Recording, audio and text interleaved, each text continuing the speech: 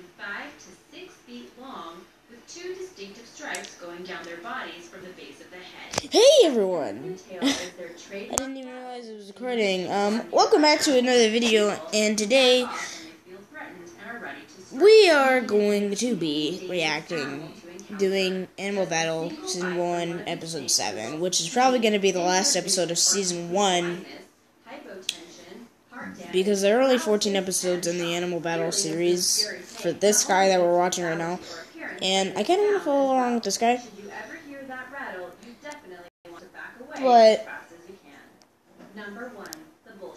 but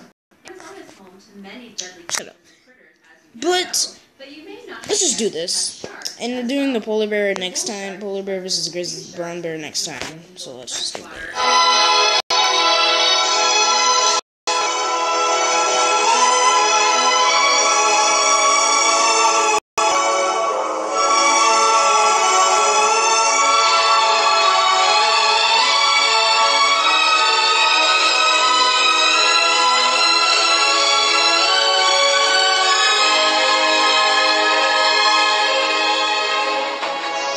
These animals are just majestic and look so human.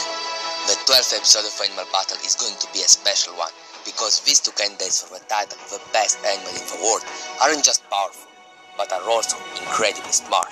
Ladies and gentlemen, it's an honor to present you our two competitors, the gorilla versus the orangutan.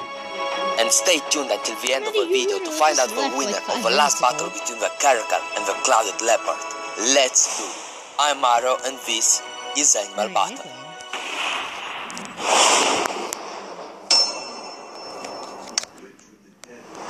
Before we start, I should say that Animal Battle isn't about who is stronger in a one-on-one fight. Instead, we are going to see which one is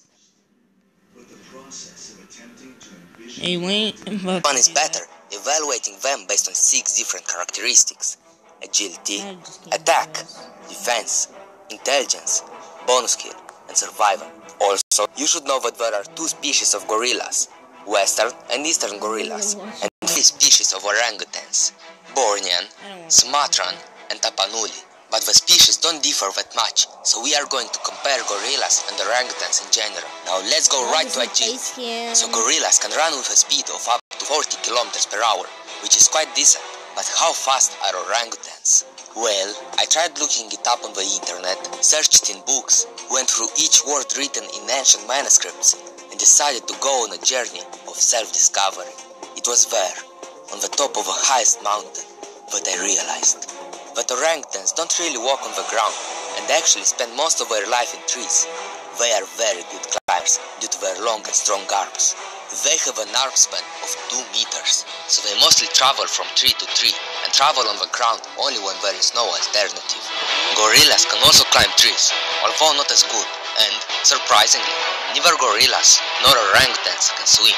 So let's see their agility stats. They are quite good, especially for such big animals. It's time to go to their attack and defense stats.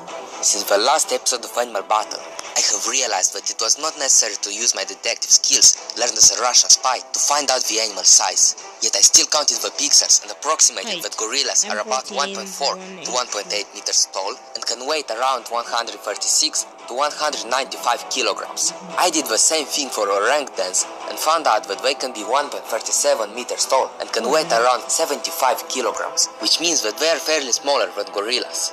And of course my calculations match the numbers on Wikipedia, so both of them are vegetarian. Still, gorillas are very powerful. They can lift up to 815 kilograms, which is just impressive.